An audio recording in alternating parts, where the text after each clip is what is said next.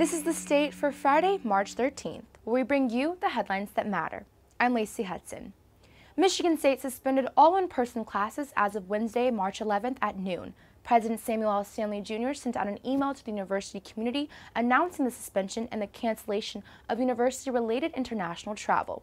Classes will be remaining online until April 20th, according to Stanley's email.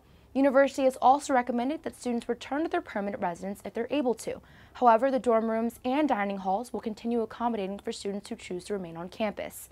MSU and the Residence Education and Housing Services will be increasing sanitation efforts within campus buildings. Several university-related events have also been canceled, including the Big Ten Tournament, March Madness, and several shows at the Wharton Center.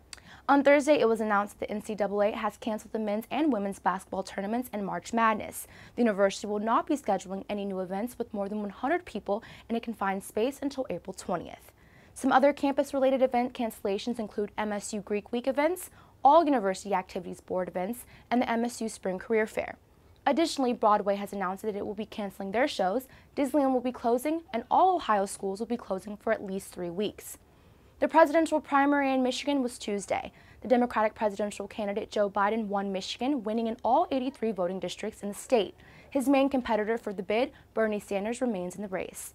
There were 6 proposals on the ballot of East Lansing residents, including increasing funding for Potter Park Zoo, increasing funding for the recreational parks and trails in Ingham County, and providing health care and mental health services to low-income residents who aren't eligible for Medicaid and who don't have medical insurance.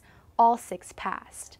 Thank you for joining us for The State. This has been a production of the State News and Impact 89 FM. You can find us online at statenews.com and impact89fm.org. We'll be back next week with more.